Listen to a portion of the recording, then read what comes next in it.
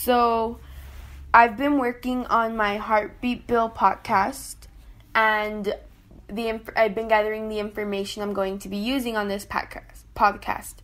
So some of the information I will be using for this podcast is some of the answers I got on my Google survey and what people had to say about it. I did get the point of view of a lot of different age groups, so I will be able to discuss more of an adolescence's point of view, a millennial, etc., older people.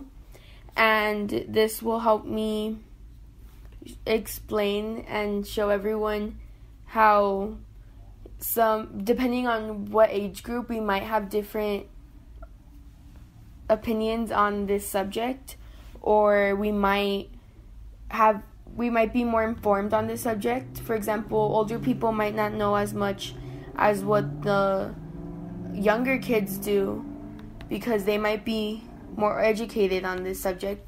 So not only was I able to gather people's information with this survey, but I was also able to educate myself on certain things when people were answering my questions.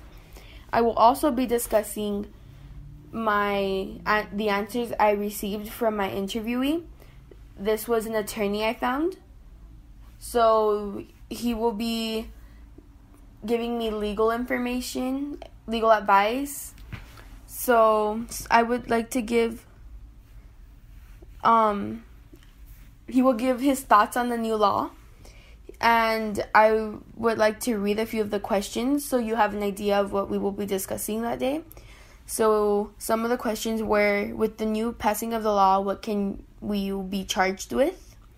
What legal advice do you suggest for those fighting for abortion rights? Can someone who has a miscarriage or cardiac issues be sued for an abortion procedure?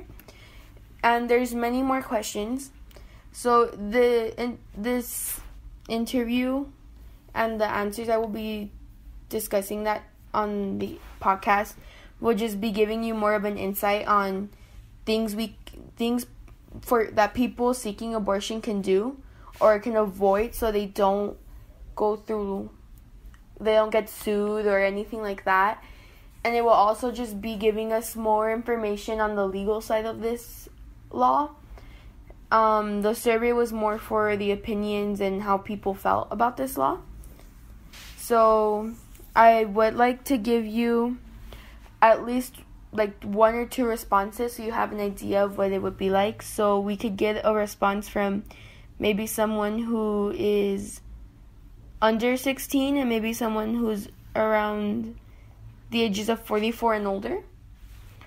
So you could see both different viewpoints. Okay, so now that we know that we're going to be looking at 2 different viewpoints, why don't we start off by looking at some of the viewpoints of the person who is under 16. So I will be reading our question and their answers. Do you consider abortion morally right in these situations? The woman / girl gets pregnant as a result of sexual assault. It depends. The woman / girl is unable to financially provide for the child. It depends.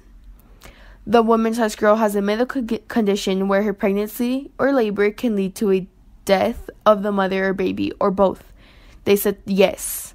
I asked, if you agree with abortions in any circumstances, please explain why. This was the person who is under 16's response.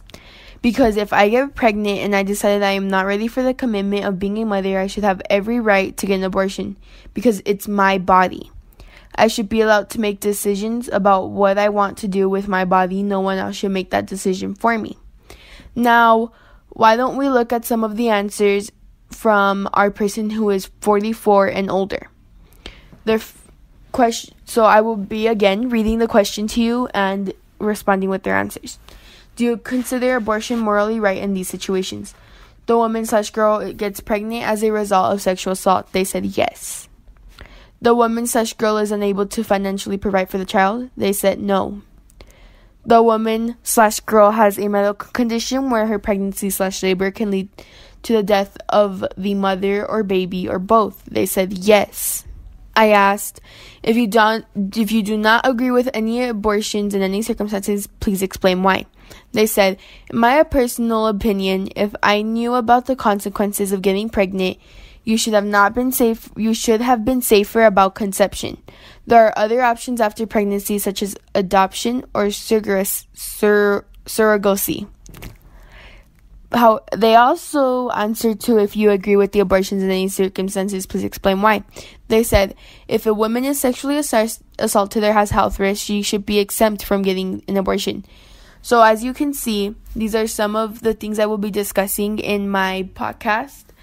And I will be discussing some of the different viewpoints. So as I showed you, the person who is 44 and older says that abortion is not okay because you knew the consequences of getting pregnant. However, they believe that if you were pregnant as a result of sexual assault or you have health issues, then it is okay to have an abortion. And our person who is under 16 believes that in general, anyone should be able to do whatever they want with their body and should be able to have abortion no matter what. So I will be going more into depth on these responses and showing what most people answered, what most people did not answer, and just going way more into depth on every question.